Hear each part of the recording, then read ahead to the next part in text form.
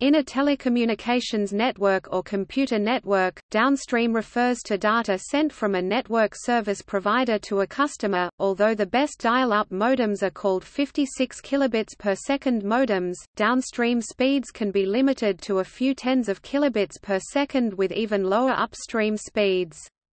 Asymmetric digital subscriber line (ADSL) and cable modems, two popular Internet access technologies, greatly improved downstream speeds reaching several megabit per second.